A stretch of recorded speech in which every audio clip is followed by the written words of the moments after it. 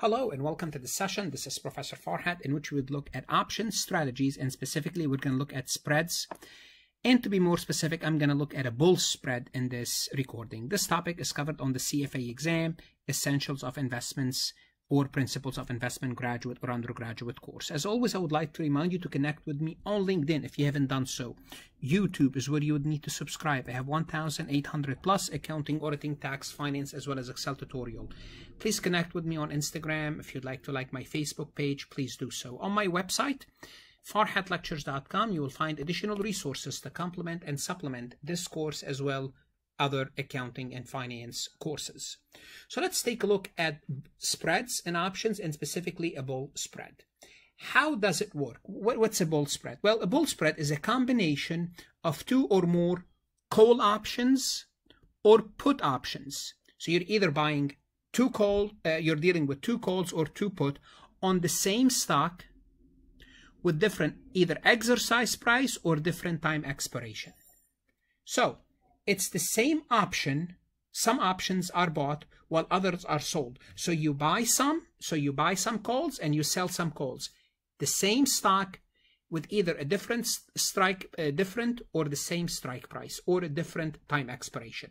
Now, we call it a money spread when we purchase one option and simultaneously sell another option with a different exercise price. So it's a money spread, exercise price. There's another spread called the time spread, referred to the sale and the purchase, same thing, because the spread is a sale and a purchase of options. Now with differing expiration, obviously time, expiration, money, price, if you want to try to remember this for your exams. The best way to illustrate this and to show you the benefit, or why would you do something like this? Why would you buy a call and sell a call at the same time? And specifically, we're going to be working a money spread. So let's take a look at this. Let's assume we're going to buy a September 40 call for $3. The reason I put -3 to kind of remind you I'm paying $3 for that option. And it's September and the strike price is 40. Okay, let's take a look at this call separately. How does this call work? Well, let's graph it, and hopefully we know how to do this graph now. So this is the vertical line for the profit and loss. This is the stock price. So this is the profit loss. This is the stock price. The strike price for us is 40, and we paid $3 to buy this call. And what's going to happen is this: as long as the price is below 40, we don't really benefit. Okay, we paid $3, we don't really benefit. Once it reaches 40, it started to rise, and it's going to hit the break-even point, obviously, at 43. Obviously, I say obviously because I paid $3. So basically, my break-even becomes 43. And once it goes above 43 to 44, 45, for every dollar above 43, I make $1 in profit. Okay, and my profit could go unlimited. It could go up to $10,000. And guess what? I can buy it at 40, but my true basis is 43, which is my break-even point, because I have the right to buy it at 40, but I paid $3, therefore my cost basis is 43. So if it went up to 50, if it goes up to 50, I will make $7 of profit. So that's basically the regular, this is a call, one call. Now here's what I'm going to do. I'm going to buy this call, okay, buy this September 40 call. At the same time, I'm going to sell a September 45 call for $1. No, I'm selling the call for $1. Why would I do that? Well, we'll explain why. So notice what's going to happen. I buy one, I sell one. Now my net cost is $2 for this combination. Now, what would the graph looks like when I have both of these together? So this is what it looks like. Again, this is the profit and loss line. This is the stock price. And now my net cost is -$2. The strike price is 40.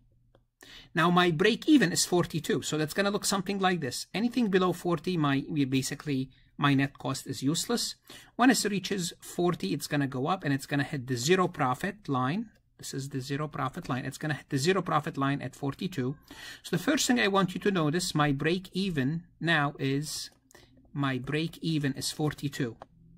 Because my net cost is 2, and I can buy it at 40. 40 plus 2 equal to 42. And what's going to happen starting from 42, again, I'm going to make profit. But remember, I sold a call for 45. So once the stock price reaches 45,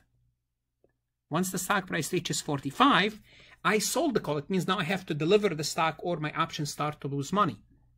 What's going to happen is this. My profit at 45 will flatten. Why? Because even if I make more profit on this option, if I make $1 additional dollar profit, I'm going to lose $1 additional on selling the call. So basically my profit will flatten out. So let me do it again. It goes up until it reaches 45, then it flattens. So what happened is this. Simply put, what happened is this. I can make a profit. The best way for me is for the stock price to go up to 45 and stop.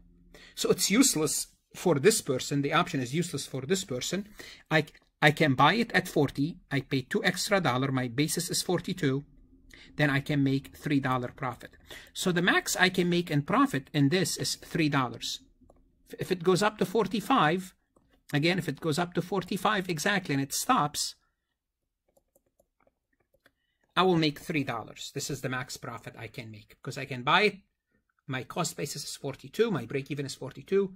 And sell it at 45. And the other person, if it doesn't exceed 45, they are not going to call it. They're not going to call it. In other words, I don't have to deliver anything, and my option, the option will not lose any money because 45 is the exercise price. It has to be above 40 for me to start lose money on my option. Okay, so notice the max, I can make a max profit of $3. That's the max profit. Versus here, the profit is unlimited. So you might be saying, why would I do something like this? Why would you do something like this? Unless you think, if you think this stock, it's going to skyrocket, if this stock is going to skyrocket, like you remember when we talked about the straddle, we said you think the stock price, it's either going to skyrocket or the stock price is going to go down substantially. If that's the case, you don't use a spread, you would use a straddle. But here what you are saying the stock price might go up a little bit, but not too much. So what you would do is, you would say, if it goes up a little bit, I will make money on my call, and the other person, because the strike price is higher, they may not be able to take advantage of it. Therefore, by doing so, I reduced my basis from 43 to 42. I reduced my basis by $1. So now, but I limit my profit. Again, when do you do so? When you think the stock price is not going to skyrocket. It's going to stay within that limit. Therefore, you will buy it, you will make a little bit of profit, and by selling the call, you reduced your cost, which is you make a little bit of additional profit. So that's the goal of a bull spread. And this is a bull because you are bullish. It's going to go up a little. We also have a bearish spread. And we'll talk about the bearish spread in a different recording. Again, hopefully you got the gist of it, the big picture. Later on, I will work an exercise or two combining all these strategies so things will make more sense. As always, I'm going to remind you to like this recording, share it, and check out my website, farhatlectures.com, for additional resources. It might help you navigate this course a little bit better.